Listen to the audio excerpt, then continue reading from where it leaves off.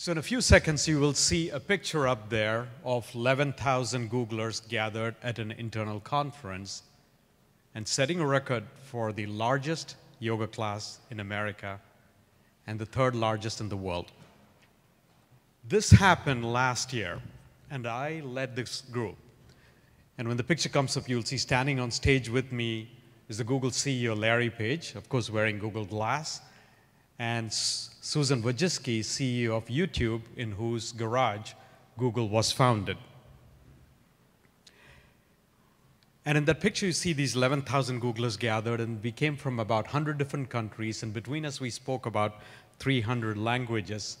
And at the moment the picture was taken, we were chanting one giant Om in the whole convention center.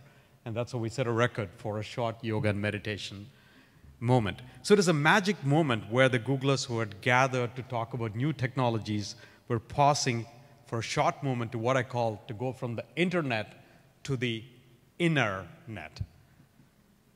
I joined Google 8 years ago, and as somebody who had been trained in an ashram in India, who lived and grew up in an ashram in India, I created a yoga program at Google for the Googlers. It is called Yoglers, and every Monday,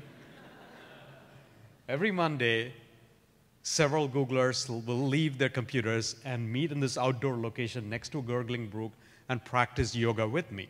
And the nearly 8 years I've been at Google, I've never missed a single class. That is my commitment to the community, unless I'm traveling, in which case somebody else will lead this practice. So yoga and meditation are hugely popular at Google, and every week there are more than 100 sessions across Google offices around the world with more than 1,000 people practicing. And currently, I'm working on a goal to bring 100% yoga everywhere at Google, which is if you work at Google, in no matter what office around the world, you can practice at least once a week. And we are at about 50% of our target.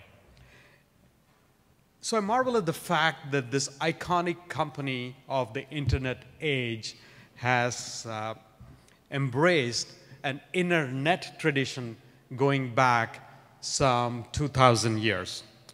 And there are three reasons why I think it is so popular. The first one was articulated at a meeting which we had with the Vietnamese Buddhist monk Thich Nhat Hanh. So Thich Nhat Hanh had held an all-day retreat at the Googleplex, and we had a meeting at the end of it with a group of his monks and a group of his yoglers or Googlers to talk about how we can learn from the mindfulness community and make Google products better to improve mindfulness principles. And during that meeting, one of the monks said, we live in opposite worlds, and periodically our worlds cross over to each other. Because if we go to the Plum Village, where Thich Nhat Hanh resides for most of the year with his monks, he said everything is designed to bring in mindfulness, the way we do our cooking, the way we chop our wood, the way we sit in meditation practice. And then for short periods of time, we drop into your world of distraction when we have to check email or update our social media page. You Googlers spend most of your time immersed in this fast-paced, information-rich internet world, and then periodically you drop into our world when you sit on the meditation cushion, when you step on the yoga mat. Both these communities need each other, and they need these crossover moments. The second reason is the parallel nature of these two worlds. Twice in the recent few years, I've hosted a group of Tibetan monks at Google who build these beautiful sand mandala patterns by arranging tiny grains of sand. And then at the end of these 5 days, they sweep it away in about 20 minutes or so to symbolize the impermanence of life. And the Google engineers gather around these monks and love to watch them.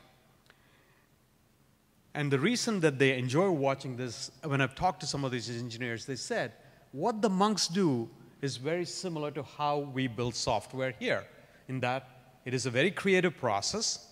It is a very collaborative process, whether it's groups of 5 monks or groups of 5 programmers working together. And the software we build is also impermanent in that years of work can get completely swept away as the next version of software, the next generation of technology takes over. The third and most important reason why Googlers embrace yoga, I believe, is that the core principles of the yoga community and the core principles of the Google community are the same.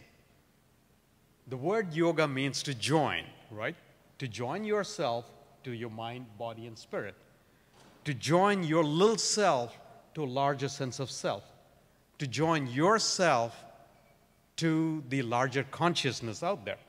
In a similar way, Google's core principle is also about connecting, to connect us to each other, to connect each of us to all of the information that humanity has ever created, and to connect all of humanity to the collective wisdom that exists within humanity. The yoga community uses the internet. The Google community uses the internet. And during the popular yoga classes that take place at Google, those two communities come together in a very harmonious way. So if you will, take a nice deep breath, and just like we did in that first slide I showed you, when we set this record for the largest yoga class when I was standing in the center, take a nice long deep breath and join me in one giant harmonizing of our voices as we chant a single Sanskrit syllable, Om. Let's begin. Om.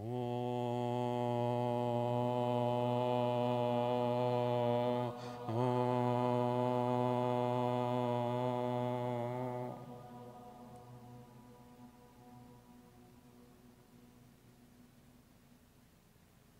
Thank you. Namaste.